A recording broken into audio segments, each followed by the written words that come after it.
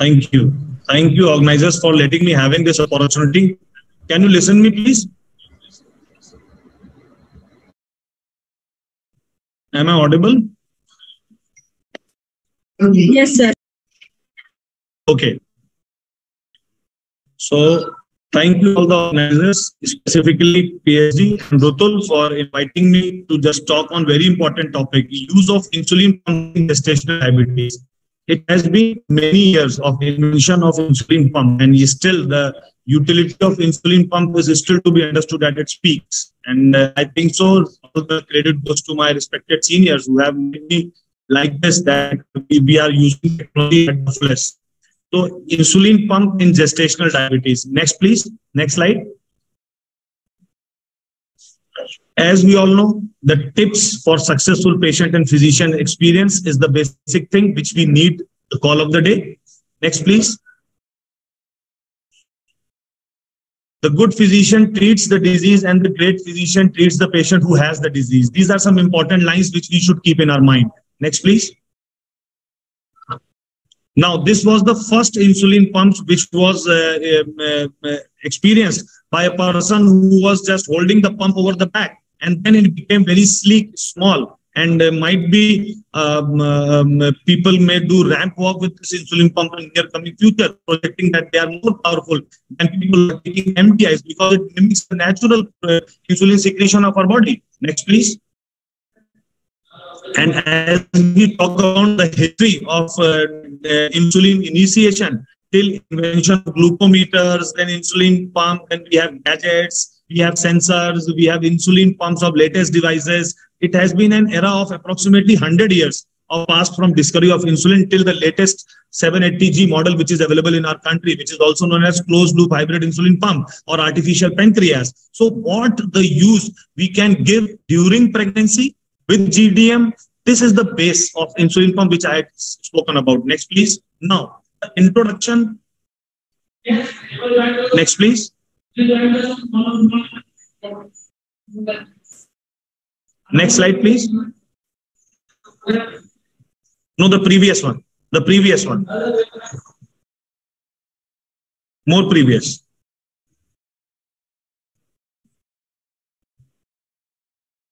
Yeah. So the introduction to insulin pump therapy in GDM, specifically the control of blood glucose during pregnancy, is difficult because with variations and in hormonal conditions, ongoing hormonal changes and mood swings.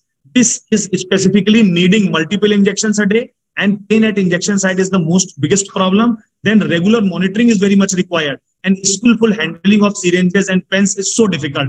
That is why this comes to an end with insulin pump therapy. This further makes insulin therapy more convenient when we give the insulin pump. Please.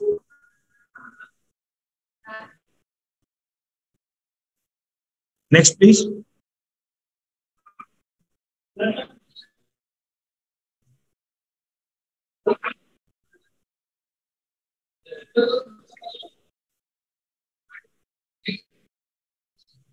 Yeah, so specifically the physiological need of insulin is matched by insulin pump therapy. This is very nicely, beautifully, you can see through this slide. The red dots are the result of insulin secretion. The blue dots specifically are the policies which can be given as and when required when there are breakfast, lunch, any type of snacks or some type of middle meal, or you can say you have brunches or any snacks can be carbohydrate value can be calculated, and a specific peak can also be managed by insulin pump therapy. This has been known to all of us. Next, please.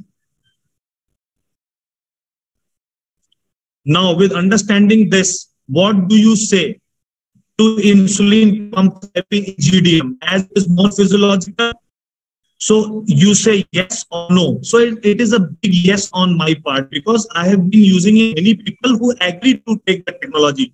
The technology has first to be informed, then there will be a mutual consent, and then only the adherence of the technology can be there. So it takes 1 or 2 sessions to understand the technology. But in GDM, if you present in front of them the rental pumps, or you can say the pumps which are acquired by the physicians themselves, there you can give them these pumps for 6 to 8 months wherever it is required.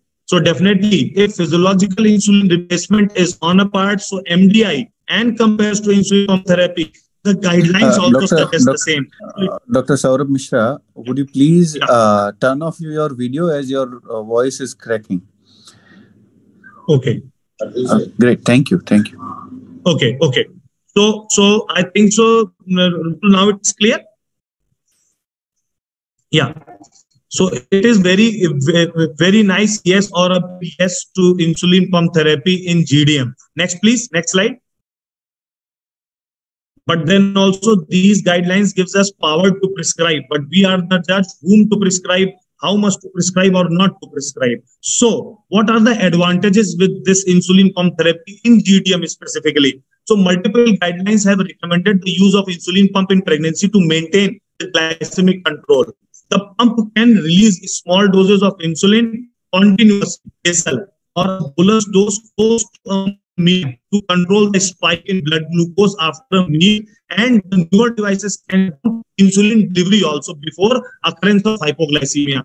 There are two types of pumps available in our country. One is the conventional insulin pump, which is sensorless, and one is sensor augmented insulin pump, where now we talk about 780 that Medtronic has produced it. So that is also very nice, but specifically for GDM, if that is not available with the facility, and the normal pump also gives a good value by SMBG regular monitoring. Regular monitoring of SMBG is the primary call for any insulin therapy. So might it be insulin pump, or might it be your pens, might it be syringes, but SMBG is the most important thing which has to be done in regular. So 6 readings per day have to be mandatory recorded for a person who is taking this technology. And for GDM in pregnancy, it is very important to record the values.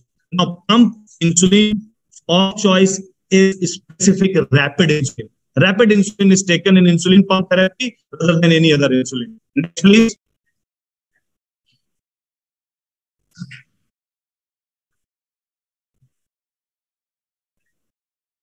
So now, what are the most important things which we should look? So we should, as in GDM, look into insulin dose adjustment, then basal rate of testing, then bolus type of guidance in GDM. Correction formulas have to be understood and have to be propagated very nicely. CAR factor calculation can be done easily by smart pumps nowadays available, which we can correct during GDM. And avoid overcorrection of hypers and hypos specifically. Pump and exercise has to be cannula site exam.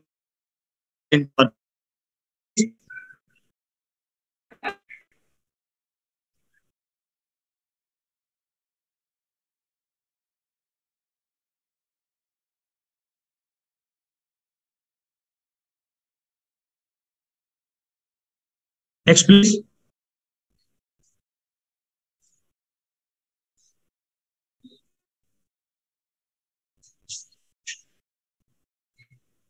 I think so. The slide is not moving. Can you move the slide further? Next slide.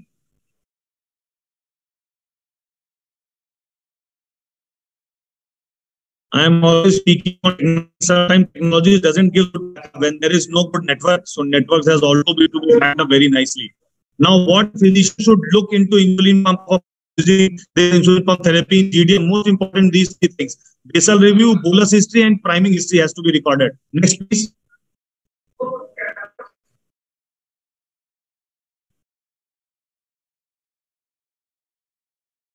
Now, these are 5 important things which a person should always keep in our mind while we are using insulin pump therapy for GDM. Every meal to bolus has to be calculated and has to be delivered. Choose right type of bolus types have to be given. And bolus wizards are available on insulin pump. And accordingly, if you are taking rapid carbohydrate dissociated diet, and accordingly you can adjust your carbohydrate values. Keep 3 hours or more gap between the boluses. Avoid frequent correction and thus insulin. And be glycemic 15 to 20 grams of glucose. This is the simple same regime which we use for other conventional insulin people, where we have to use in this insulin pump therapy. Fully specified for GDM, but more precautionately in where we are not using sensors, we have to check sugar 6 times a day. That is SMBG has to be done, and accordingly our calculation has to be told to our person. Next, please.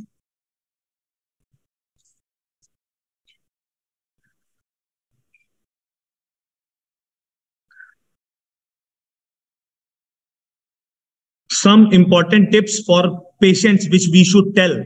For person who is having GDM and she is using insulin pump therapy, we have to tell them to change cannula every 72 hours. And reservoir should not be used. The limited use of reservoir has to be made.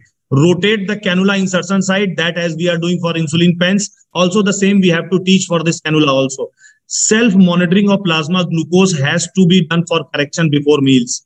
Then each meal, except exercise carb, to be covered with insulin specifically, and never suspend pump more than 1 hour. But for GDM, what I will say, if suspension is needed, you have to be very much precautionate. So I think so suspension of insulin pump in GDM is not permitted. Next, please.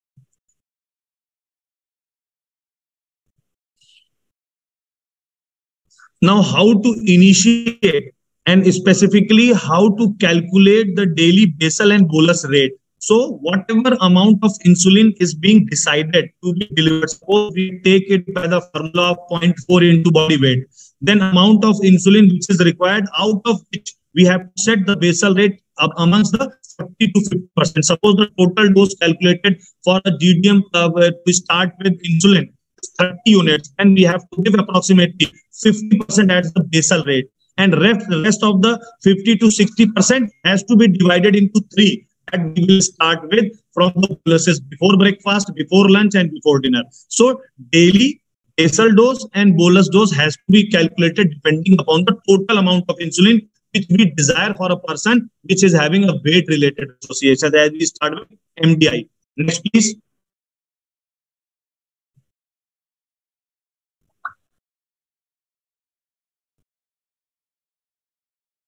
Next slide, please.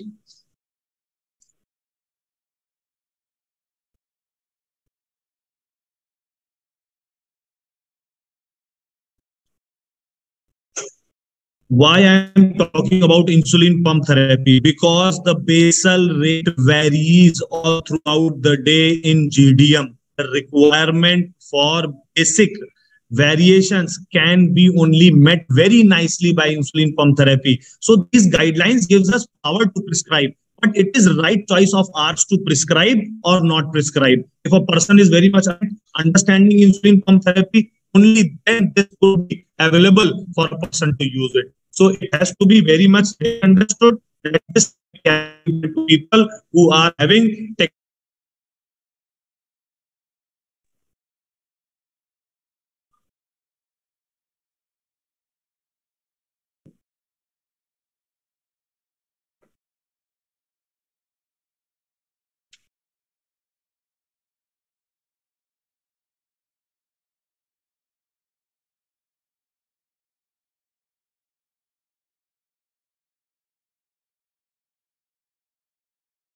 Next slide, please.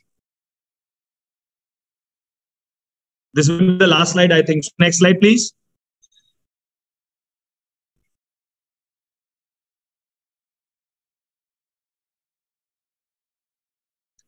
So the take-home message from insulin pump and GDM point of view, I had to specifically discuss about a case. So there are several cases which I can discuss on platform.